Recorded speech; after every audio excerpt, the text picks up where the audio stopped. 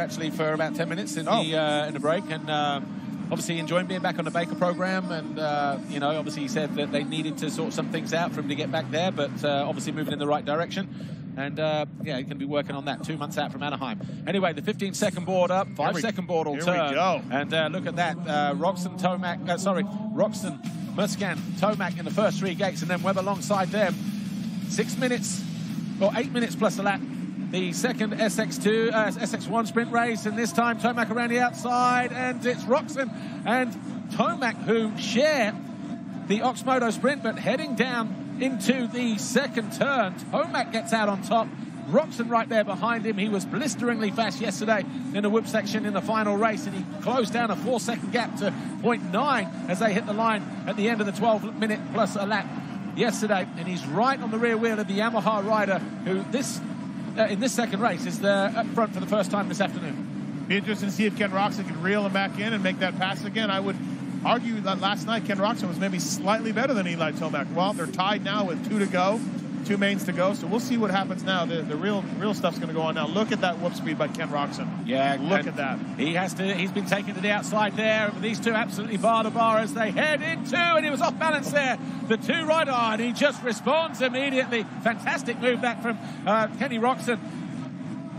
Tomac thought he'd outsmarted him at the end of the start straight there, and the 2 almost came together. Roxon off balance into the next corner, somehow managed to get it back on 2 wheels and you know, went for the jugular. And Kenny, as he stays like this, will take over the King of Paris title chase. Yeah, absolutely. Great racing by Ken Roxon right there. Out of shape to making a pass for the lead. That's only what the elite guys can do, and that was pretty cool to watch. Cooper Webb 3rd, Marvin Musquin 4th, Justin Brayton 5th, and we'll see those guys go at it for the rest of this race. Shorter race, like Paul mentioned, so we're not going to see a lot of separation between these guys. Brayton's certainly pretty fast in the whoops. He's moving up on Marvin. So Eli Tomac, can he recover? He wasn't able to salvage anything. It was a similar pass at the end of the start straight yesterday that he moved on Kenny yesterday, wasn't it? And obviously couldn't come back from that. That was in the second race, I believe. But all of a sudden, Cooper Webb, maybe with some suspension settings, maybe the drier dirt is just helping him out a little bit here as well. Yep. Yeah, going after Tomac, and he was all over the back of Tomac in the latter stage of race 1. So he's obviously picked his pace up to match Tomac's today. Absolutely sprinting away from him. Look at that whoop speed. That's great. That's fantastic to watch these guys do that. Oh, Cooper Webb gets a little buck wild in there, hits the front, drops the front end a little bit. That's gonna, you know, scare you a little bit. There's no doubt. And you have no choice but to keep it pinned at that moment as well, because if you do shut off, forks drop, game over. Absolutely. So, yeah, we'll see if Marvin Musquin here, who was impressive 3rd place there in the last one, or 2nd place, sorry, can get into the mix again a little bit. Justin Brayton looks like he's gaining a little bit in the whoops, which is not surprising right now, but Marvin and Cooper are better today. 8 points, Kenny Roxon. 9 points, Eli Tomac. 12 points further back, Cooper Webb. Or 12 off the lead. He's on 20. He is in that battle with Musquin and Brayton, isn't he, for the 3rd place in this overall classification. But tell you what, Brayton all over the back of Musquin. Absolutely, Brayton riding really well here, and Cooper Webb separated himself a little bit. So yeah, Cooper Webb maybe find a little, maybe the interview gave him a bit of good juju or something there, Paul. He's welcome to come back between race 2 and 3 if he wants. You know, I made mention last night about the blue gear for Justin Brayton, so I brought that theory up to him, and he said, yeah, it was absolutely crazy. He had ripped his gear in the crash, and that's why he changed. Yeah. So that was it. That was it for my theory. I saw him actually sign the shirt, give the shirt away to somebody, you know, ripped arm was almost hanging off of it, you know. Yep. Here he goes down the inside of Musquin. He's got the inside line in the turn just as he needs it as well, and Musquin almost gave it to him there, almost stood up in the pegs and went, okay, you have it. Yeah, absolutely. I think Marvin knows who the better guy in the whoops is, right? If JB can get Cooper Webb, that'll be pretty impressive here. We got 4 minutes to go, and right now that was probably Justin Brayton's best lap, 43.7 last time around. Puts him 2nd fastest right now, and we'll see what he does this lap here. And right now, Tomac looks like he's reeled in Kenny a little bit. Yeah, so 1 second back. Only a second back with his fastest lap of the race as well, 43.2, 6/10. Well, more than that actually. Yeah. Yeah, Eli's fastest quick lap there was 43.2. Brayton's didn't set his fastest lap there, 43.7 for that time around, but Cooper 44.1. So 4/10 quicker Justin Brayton was than Cooper Webb. If we do the math right now in the gap, 3 minutes to go, it looks like we're going to get a good race here if JB can keep pushing.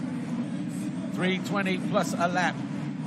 The top two throughout the whole weekend, Roczen and Tomac, in whatever order you want to put them, are dominating this race once again. If you put the flag out now, and this is the final race, let's say, then of course Roczen would be crowned King of Paris for the first time. Eli Tomac is going for his second title, though. I think if you're Cooper Webb right now and you're this much improvement on day two, you got to be pretty happy with everything that's been going on. I don't think last night they were even close to being on the pace of the leaders. And the number two, the two-time 450 Supercross champion, he's hanging in there as we look at Cedric Supercross, who had a big one today in practice. Huge. I'm glad he's out there, and he's glad he's okay. Yeah, and he's recovering well for sixth position at the moment, so pretty much probably where we expected him to be with the five guys ahead of him, Roczen, Tomac, Webb, Brayton, Musquin, possibly expected to be in those top five positions. Time ticking away, 2.5 to go. Roczen coming up to lap Alex Ray here, who's just trying to complete all the laps. That's all we want him to do. And he's moved over. He made it easy for Tomac and Roczen. Good for A-Ray.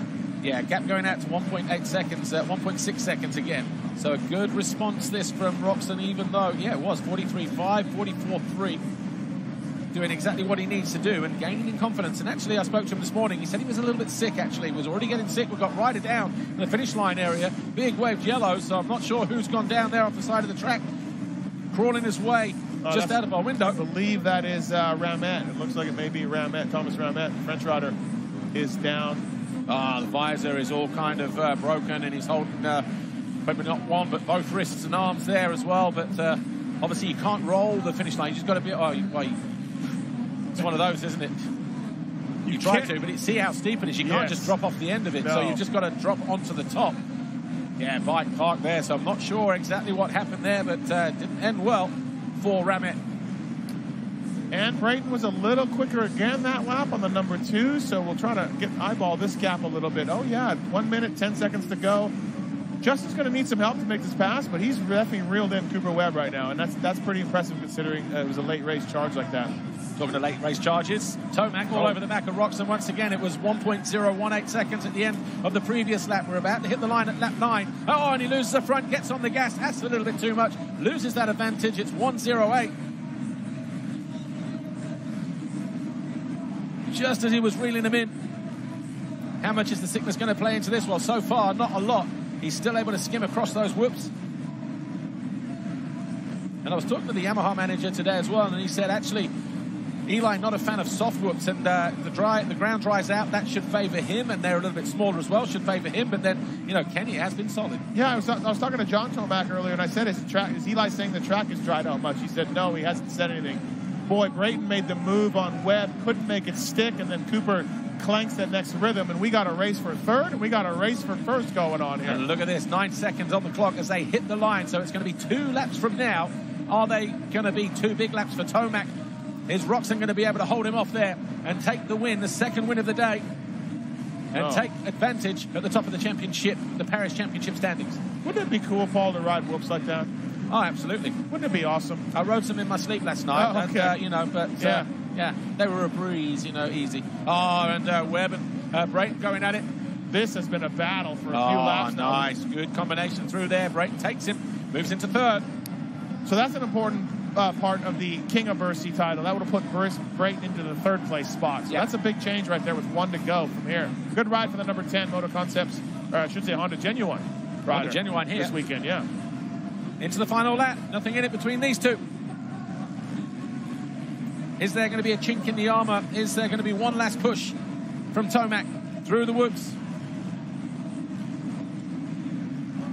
You're Kenny Roczen, and you're going through that whoop section, and you know that you're the fastest rider through there, and you've got a guy breathing down your neck, half a wheel apart. It's almost a relief to find those whoops, isn't it? And just attack them and go, yep, there's a couple of bike lengths. Yeah, you know JB feels pretty confident in those things. Here we come up.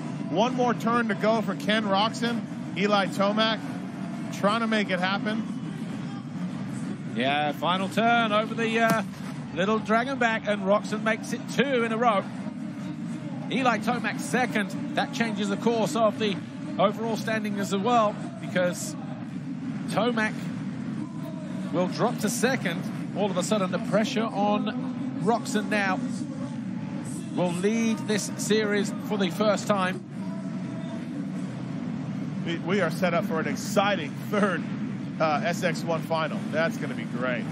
Yeah, good ride that from Supercross as well. Anthony Bourdon, Gregory Aranda, Julian Rosali, and Maxime Dupre will round out the top 10 ahead of Kevin Moran's Joan Cross. Here's Kenny Roczen getting ready to talk to our guys down there in a moment. Be interesting to hear what he has to say.